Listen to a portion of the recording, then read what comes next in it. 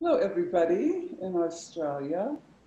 I'm Pat Ogden. I am the founder of the Sensorimotor Psychotherapy Institute and the originator of the method called Sensorimotor Psychotherapy. I'm excited to be presenting for the Hummingbird Center in February. I'm going to be presenting a webinar on sensorimotor psychotherapy, theory, practice, adaptations to online therapy. And we'll be covering how our bodies kind of reflect and sustain our predictions of ourselves, of others, and of the world. And our bodies do this through posture, movement, and autonomic nervous system patterns. So this workshop will take a look at those patterns and how the body can be an effective target for therapeutic intervention.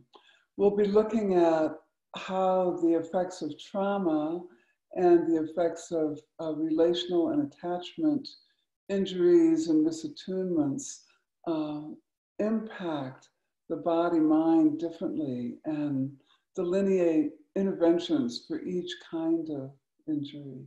So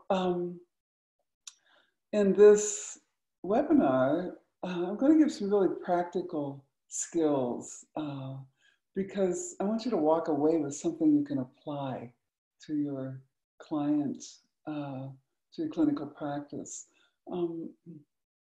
So I think one of the elements that I want to include that's really important in these challenging times is the role of the body in fostering resilience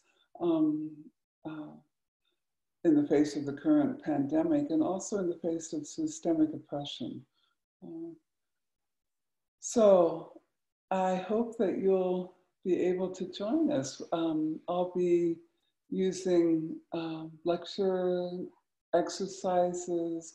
We'll have maybe a few worksheets for you to use with clients and make it really practical for you.